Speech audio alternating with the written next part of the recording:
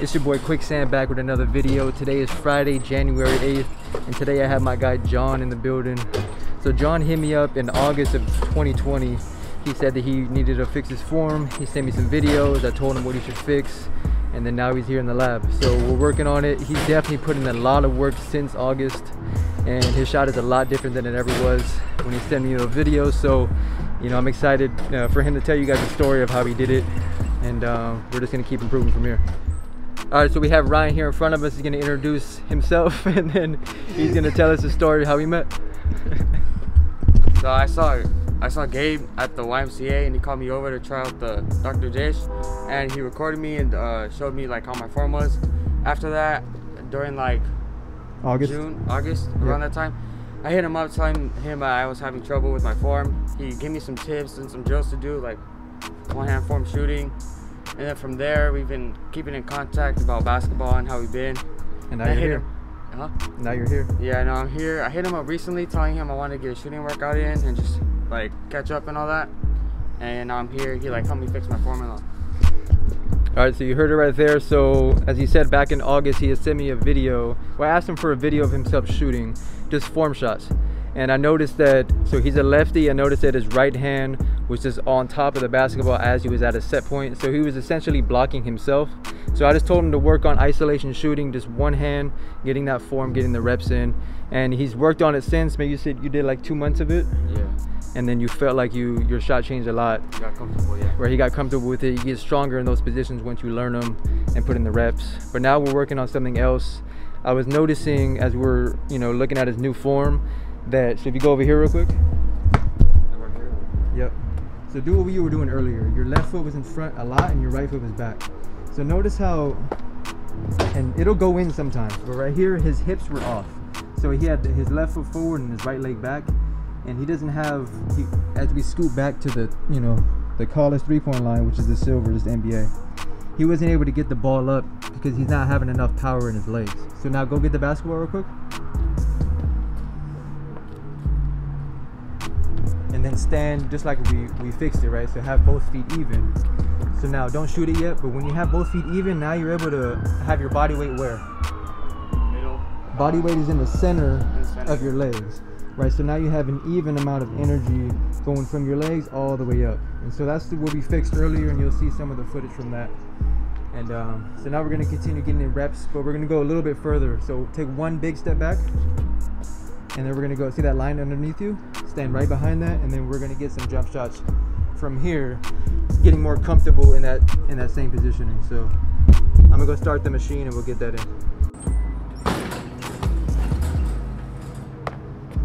Good shot. You'll feel which ones are gonna be a bucket. Once the energy's right, follow through on every shot.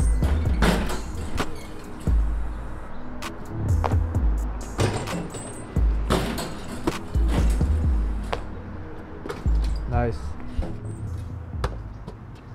Alright, so the first thing that we can think about is that when we're further away, if we're standing, actually let me take this back real quick. If we're further away and we're standing at a further distance, we have to use more power in our legs, in our arms, in our wrist, and in our index finger. But when we catch the ball and we're just standing straight like a free throw, we don't really gain any power except for this. And then you're shooting from like a very still standstill, right? And so what we want to do, if you're waiting for the basketball from a teammate to pass it to you, as soon as the ball is going to get in your hand, you can either go left right, right left, or get a hop. So what does that do? Momentum allows you to get more power into the shot. Just like if you're doing a run and you're jumping, you got to get momentum to jump as high as you can, right? If you're just here, it's going to be harder to get that hop. So catch it as the ball is coming towards you, left, right, shot. Especially the further away you are, you have to use more of those legs. Right, left, or same time, and then going up at the same point. Okay. The other tip that I wanted to show him, so we're gonna do this after. The other one is that as soon as you catch the ball, breathe in, and when you're gonna shoot it, out. So it's here. So what does that do? We're looking at getting the tension out. So when we shoot, a lot of the times we just hold tension in, hold our breath, and then when we shoot it, our form is off, like it doesn't feel right, right? So make sure you're getting your breath out, so that way the tension is gone. So we're here. Now we just have a shot that's just like effortless. I just still go right, left? Yeah, so you can do whatever you feel more comfortable with. I'm gonna go right. Yep. Ready to shoot this one? Yeah.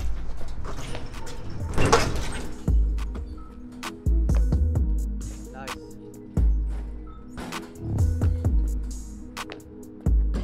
Follow through, hold your hand up.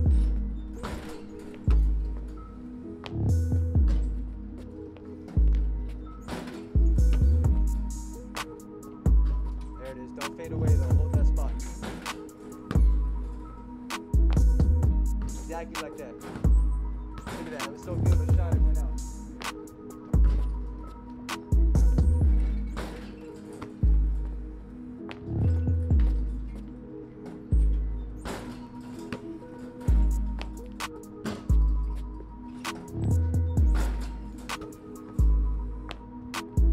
There it is.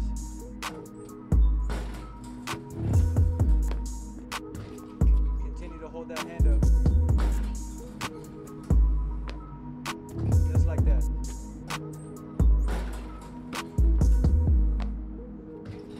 Shot.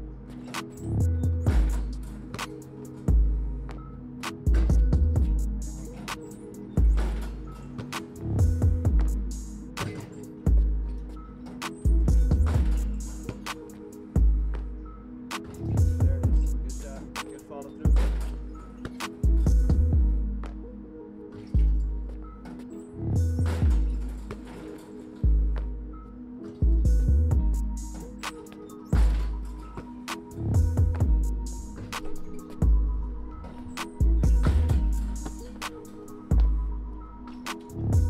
We'll go 5 more.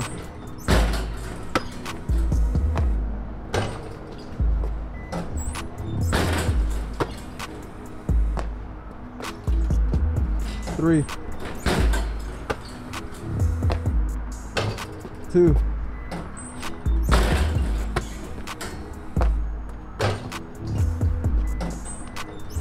2 more.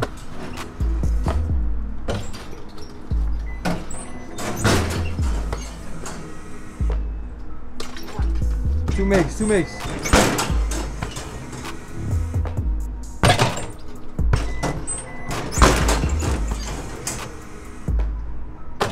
One.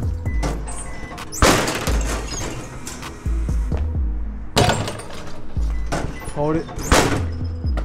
So how'd that feel? Feel good. Did you feel like you had more power because you were doing that step? Yeah. Okay, good. More momentum. So there was a lot more consistency as well. There's a lot of more all net shots, and that's what we're looking for. Another important thing too is that, so put the ball down and then hold that follow through up. I could just... Yeah, you can just, yeah, let it go. Actually, I'll grab it. So when we hold our follow through up, as compared to shooting the ball and then fading away. So when we fade away, but then your hand doesn't stay up, right? So you were going like this and then you were like backing up. So show that. So shoot it and then you were backing up like that. So that can be a bad habit sometimes. And the reason why you're getting yourself at a disadvantage for getting calls for you. So hold your hand up. When you hold your follow through like that, this is why Harden gets fouled a lot, because he holds his follow through exactly like this, and when he does that step back, they run into him because he's still standing there and they can't get into his, you know, his space like that. So, but when you fade away, you're giving them an opportunity to be like, nope, like you're fading away. You know what I mean? So we're not going to give you the call. So follow through on every single shot. Give yourself the best advantage to make the basket. Okay. Even the misses, just follow through on all of them. Because as you said, I heard you say, you were like, I didn't follow through, right, on one of them. And that's what's good about shooting and getting the reps in, is that you start to understand why you're missing. So you're just like, okay, damn, I didn't follow through. That's why I missed. The next one, what'd you do? Follow through, and you probably made it, or you got closer to making it. So I think it looks a lot better. Which one did you feel was more comfortable? Left, right, or right, left? I didn't try the left, right. Okay. This one's just more This is natural for you. Yeah. Okay. So now what we're gonna do is we're gonna get into the hop. So it's gonna be 2-foot hop and then shot. 2-foot hop and then shot. Okay. And make sure that it doesn't go 1-2. Go at the same time. So you'll be able to hear it. Yup, and then shot. Should it be lighter? Like on my Yeah, feet? like everything's light. Everything's light. Yeah. Last time. Good. Okay. Now you can shoot that one and then we'll. Same time.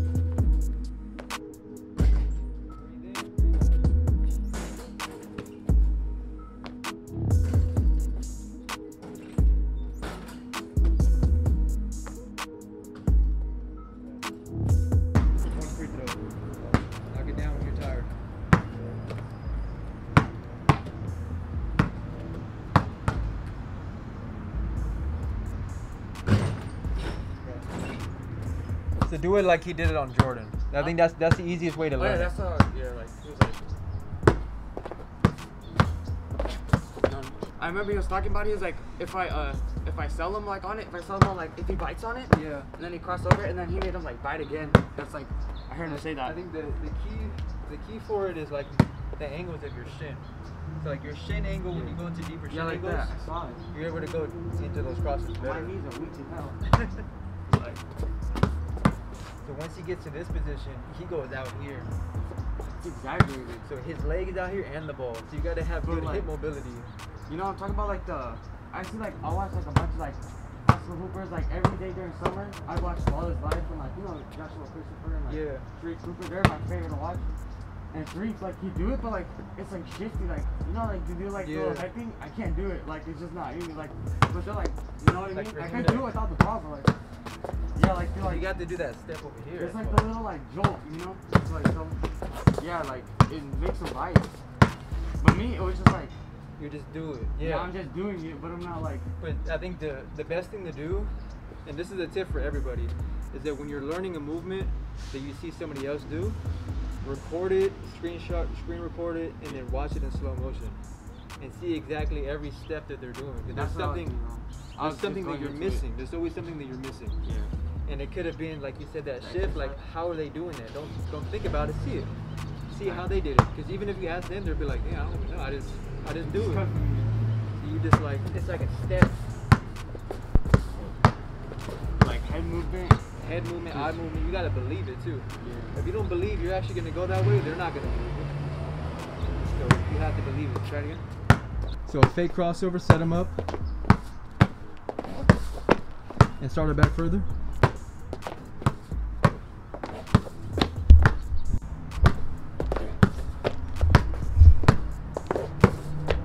Last one.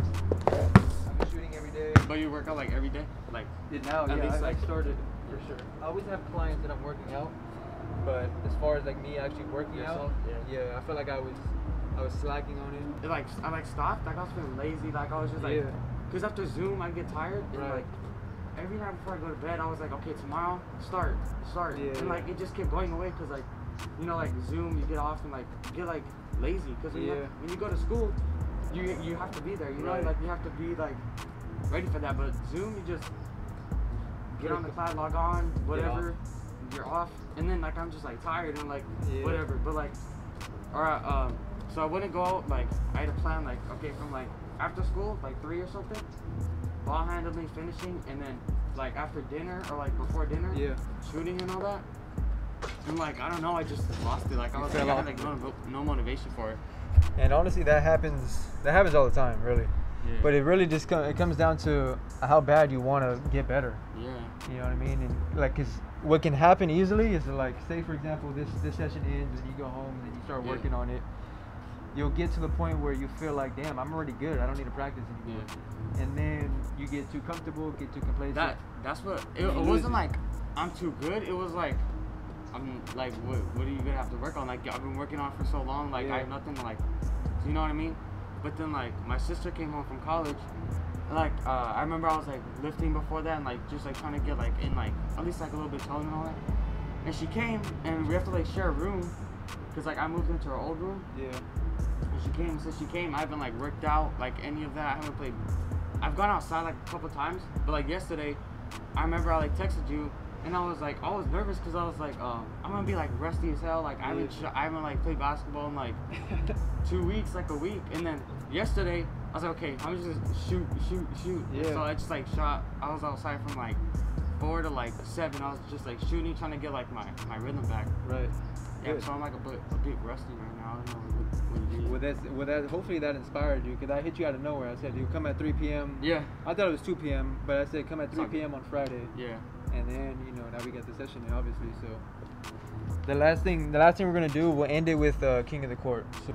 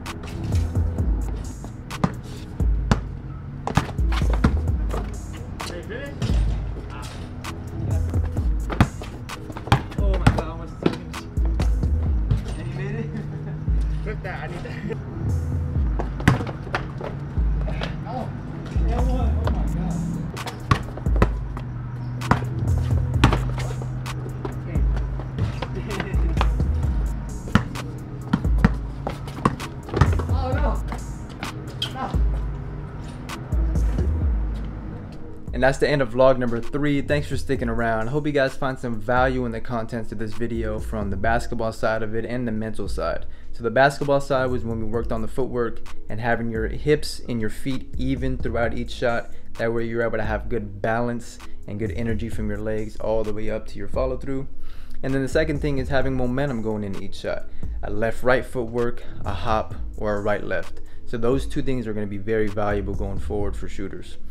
And then the mental side of it. So you want to be coachable and you want to ask questions, right? So being coachable is the willingness to listen and to apply. So when I told John, hey, fix your footwork, follow through, he instantly did it and he saw the results right away. All net shots, going on streaks of makes, right? So those things are important. And then, asking questions, right? He asked me questions in the DM, I answered him, and then he's like, you know what? I'd like to have a session. Can we do that?